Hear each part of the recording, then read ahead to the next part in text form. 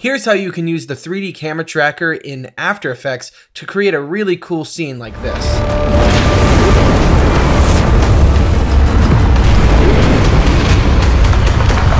Alright, so I'm in After Effects right now, and we have this aerial shot of a city, and we're going to drag this into a new composition just like so. So the first thing we're going to do is 3D camera track it. So what we're going to do is right click on our layer, go to track and stabilize, and go to track camera. Once that clicks, it's going to analyze.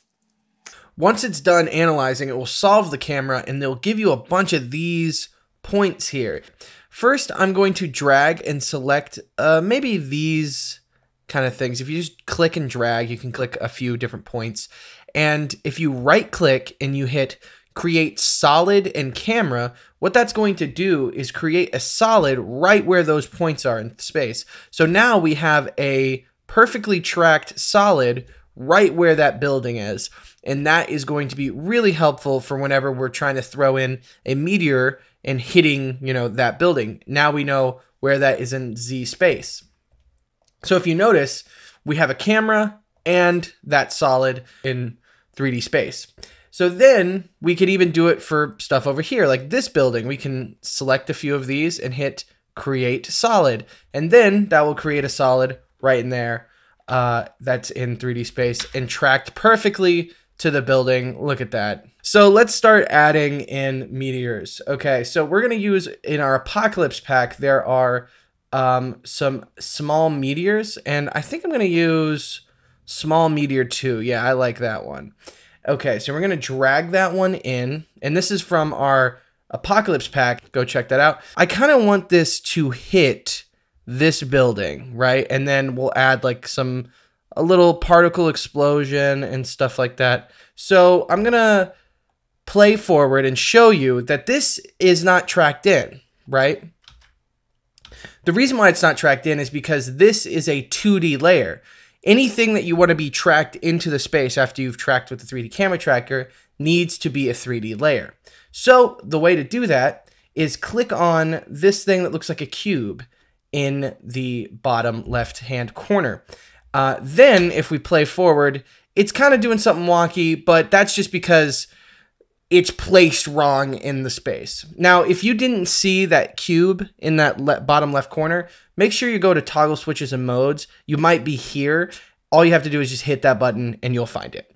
Okay, so now let's solve the issue of the meteorite being a little bit wonky here. It's moving in 3D space, but it's not in the exact position that it needs to be. Now, there are a few different ways to get it into the position that we want. See, now that we have that solid that we first made, we know that that's the general position in Z space that this meteorite needs to be in. So we're going to take that solid, click on it, and hit P. And right there, we have 3 coordinates, which is the X, Y, and Z coordinates. And the Z is what we want to know here. So if we go into the small meteor 2 and open up its positions property by going to hitting P, you can just copy this and then paste that. Now it's going to be really small because we're pushing back it in Z space, right? Okay, so now let's scale up this guy. And now when we play forward, he's now in the right spot. It's in the right spot. It looks like it's moving properly. Now let's just place it and make sure it looks good. So I'm going to scale it up even more. I'm going to position it and I'm going to move it down in the timeline, and I want it to hit right there at the top. Perfect. So now we have meteor, boom. Now we're going to have to stop it from keep going. So a good way of doing that is just masking off that section. So I'm just going to click on the pen tool up here, mask around where it would disappear to, and kind of just masking off that area. Now it's actually flipped. So we're masking in an area, but we want to subtract that out. So if you hit M on your keyboard, you can go to subtract and that will subtract it out. And if you hit F on your keyboard as well, you can feather that just a hair, and that will look a little bit better. So now when we press play, it's hitting the building, and it looks pretty good. And these solids that are here are just for reference. You don't need them in the seed. I just use it because it's cool to know where the position in Z space is, right? And just copying and pasting that over to something that needs to be in that general area is really helpful. But you can just turn off the visibility on them. They really are only there for reference. So let's turn them off. Okay, now that we've added the meteorite going in there, I kind of want to add some, like an impact, right? So I'm going to add, also in the Apocalypse pack, the Meteor Explosion Impact. And it's just like one of those cool, like, sparky hits, you know, almost like a Roland Emmerich film, you know, where everything's very, like, big and explosion-y, because we want to make big films here at Big Films. All right, so again, click on that little thing that makes it a cube, which means it's a 3D layer. And now let's just do the same thing. Let's copy from that purple solid we have, that position, and in the Z position, which is the last coordinate, paste it. And then it's going to be really small. We're going to place it and scale it up accordingly, just like so. And we might actually have to move that so whenever it hits, it's actually impacting at the time. All right.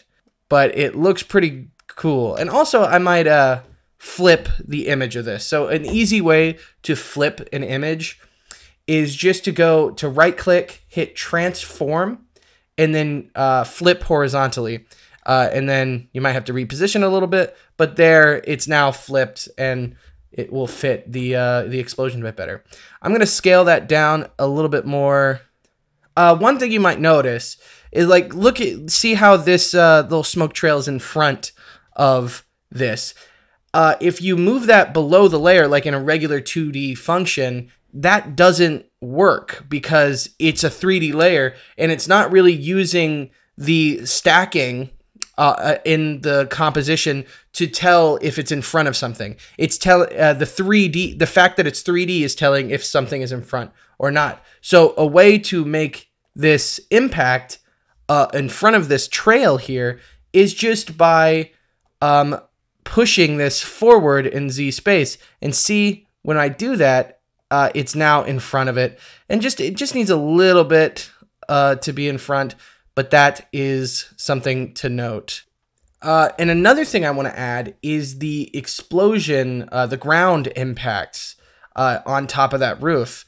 And so we're just going to bring in a ground impact that's also in the Apocalypse pack, and this is just for that interaction, right? So we're going to just drag and drop that into our timeline, and then again, make it a 3D layer, go to P, and then paste in that number we had before. And we're going to scale that down and position it. And then we're just going to make sure that it's timed out properly to when it impacts. And I also probably will have it come in right when it hits. So it's just like, bam, like that. And also I might mask out so like you can see a little bit of the edge there. Easy way to fix that. Let's just mask around where the building is and maybe feather out the mask a little bit, just like that. And then it will pop right in there and explodes, and you get that high impact. One way to make this fit a little bit more is just, you don't even really need to do this, but you can add a Lumetri color to that and see everything's kind of blue around it. Just make it slightly more blue, and that's going to just fit a little bit more. So I just lowered the temperature of it just a little bit. And now when we play it back, it looks a lot better. Look at that. Looks so cool. All right.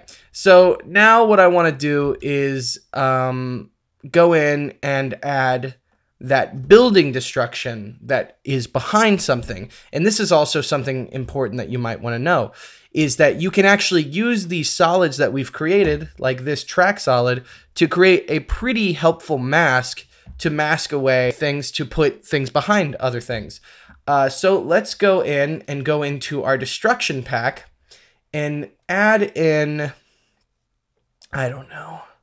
Let's add in this guy right here. This building collapsing over to the side. We're going to drop it in. And we're going to scale it down. And we're also going to make this a 3D layer. But then we're just going to copy and paste the position, the Z position from the green one that was on this building, because I kind of want this building to be behind that building.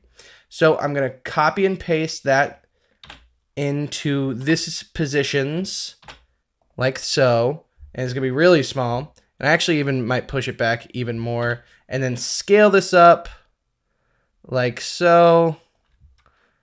And now when we play forward, it looks like it's moving appropriately. We even might have to push this back further in Z space. And the cool thing is we can even go into our camera tracker and say, and let's solo it out here. We can even say that we're like, okay, the building would be around this area. We can add another solid or even a null layer. Let's add a null layer for fun. And when we add that null layer, it's going to be really tiny. You can barely even see it, but it's right there. But we can also go, okay, copy that Z position and then paste that onto that building's Z position. And then when we look at it, it should be animated properly with the correct Z space. Now let's just place it well. So I think I'm just going to do that effect again where I flip it horizontally.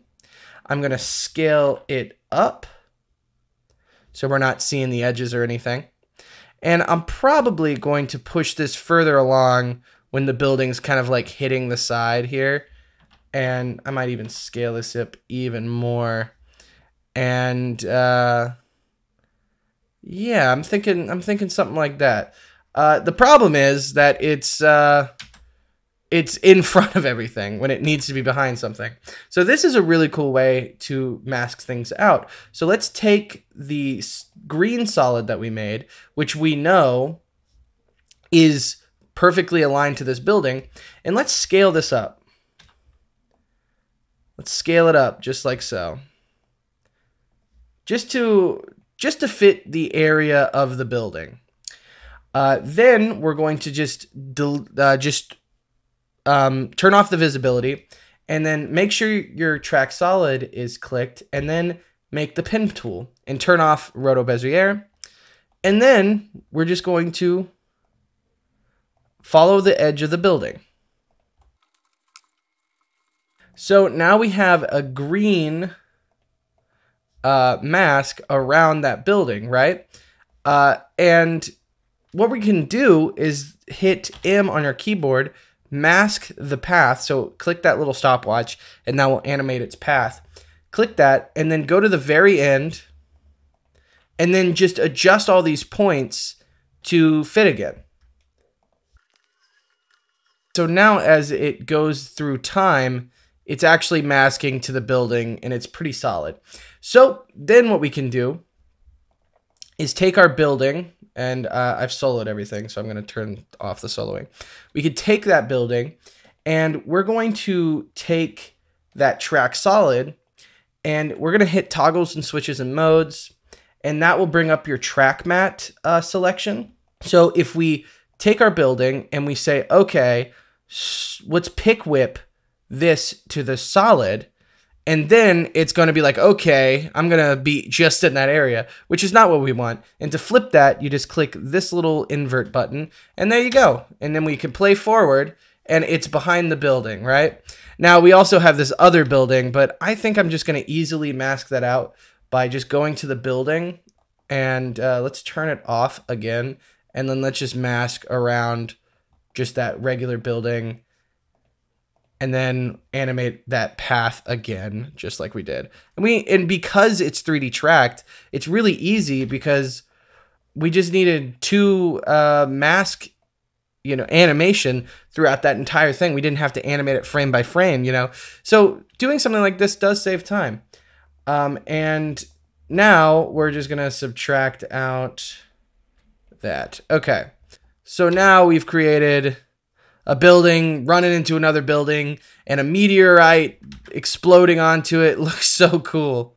And for the rest of the shot, what I did was I just sort of added more meteors and more of this. I just duplicated all these effects, right? So I could add small meteor 3, place it in, turn it 3D, and I'm gonna position it a little bit further down in the place. And you know, it's really just at that point, now that you know these fundamentals, it's really just trying to play it with like Legos and really have fun. That's pretty much all I did. And then I added some explosions, some cracks on the building, just to have fun with it. And that's how the 3D camera tracker is so powerful, is now you can click spots and go, okay, I know for pretty sure that this is going to be pretty accurate. Because if you did this all in 2D, you'd have to track all of these different points individually, and all you have to do is like click a few buttons and you're done. And that was it. Please hit subscribe because we got more tutorials coming at you. Thank you so much. Have a good day.